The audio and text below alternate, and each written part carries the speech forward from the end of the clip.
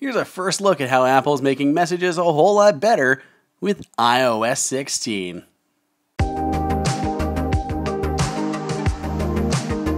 Welcome everybody, welcome to Apple Insider. It is Andrew here, and you can find me on Twitter at Andrew_OSU.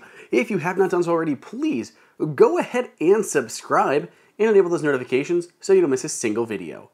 Apple is coming out with iOS 16 this fall, and in it are a bunch of new features. I'm going to give you a deep dive in this video on everything that is new with the Messages app.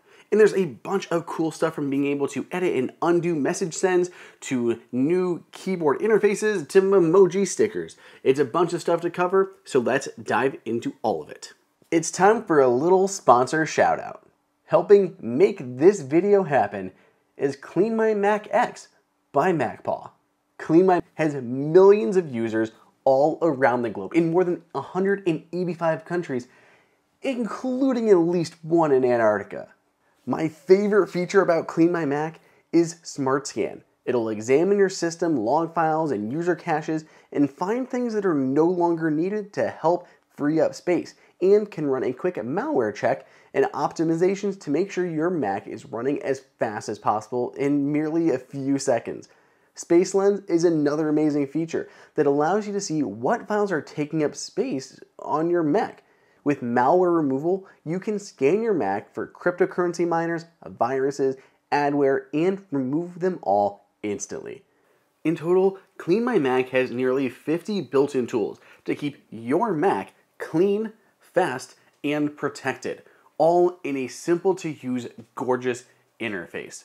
As an exclusive offer to you all, you can receive 5% off a year subscription to Clean My Mac. Use the link down below for 5% off, and this offer is only good until June 30th, so act now and get that discount. And just one more thing, Clean My Mac is designed and built by MacPaw, which is based in Ukraine, and despite all the ongoings in the country, there's been zero disruptions in their service. I cannot thank them enough for sponsoring this video and making it happen. If you haven't already, follow the link down below, get a discount, and try Clean My Mac X. Now, let's go back to our video. So here I am inside of the Messages app in iOS 16. I'm first going to go ahead and send a totally normal text over to Wesley. And once that is sent, I just realized I just said ipsum lorem, and I meant to say lorem ipsum. But fortunately, I can long hold it and tap edit.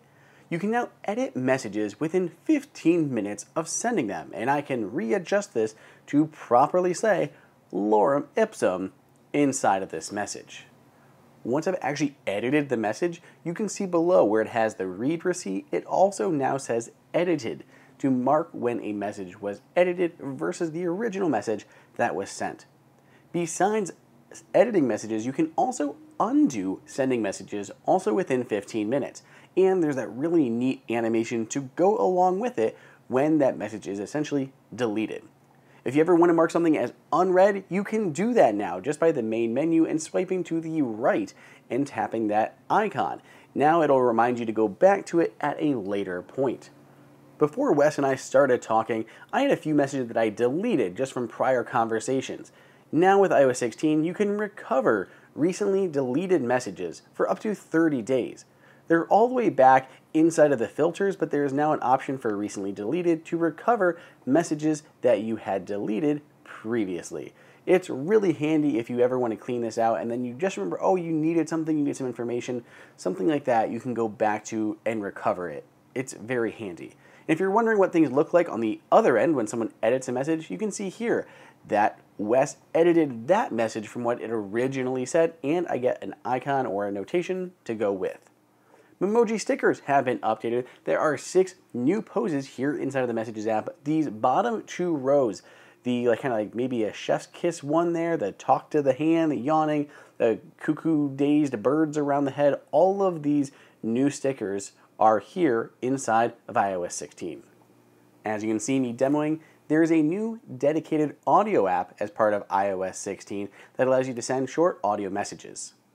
And the last thing that I want to show here is how the new dictation feature works. I can tap on that icon in the lower right hand corner to enable dictation, but now it keeps the keyboard up at the same time. So as I'm typing or speaking with my words, I can go back and edit or add words. I can type and talk at the same time, and it'll combine them into one full sentence. They've also improved things with punctuation. Just overall, dictation is so much better here in iOS 16. Outside of all of that, Apple's also big into new developer APIs and collaboration with iOS 16. For example, when in a messages thread, you can invite everyone to work on a project together with you. It could be a group of Safari tabs, it could be a Pages or Keynote document, or thanks to a new API, it can be any third-party app that supports this new collaboration feature, whether in Messages or in FaceTime. Anytime someone is working on a collaborated document, all of those changes will be shown right in the Messages feed, making it easy to track what's going on. What's true for collaboration is also working with SharePlay. So before you could jump into SharePlay stuff with FaceTime, say you're watching a movie together, but you didn't always want to be face-to-face while watching a movie.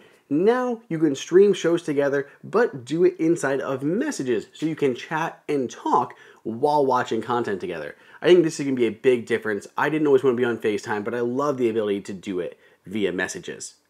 Then we have new shared with you API changes. So Apple added this into its own native applications with iOS 15. Anytime someone shared a news article with you, there'd be a featured shared with you section inside of the news app. Same thing for music and podcasts and even Safari. But now this will work with third-party apps that integrate this API. So maybe somebody shares a recipe with you, it could show up in Paprika or whatever recipe manager you like. If somebody shares with you a podcast link to another podcast player, it could show up in a shared for you section of that third-party podcast. There's a lot of possibilities here, and I'm pretty excited to see what developers decide to do with it. So that is it. Those are all the new features for Messages coming as part of iOS 16. Of course, things could change by the time that iOS 16 is released, but this should give you a good idea of where Apple is going with its messaging application. Let me know what you guys think down below in the comments or on Twitter at Andrew_OSU. Otherwise, stay tuned. I have a lot more videos of Apple's upcoming updates coming your way.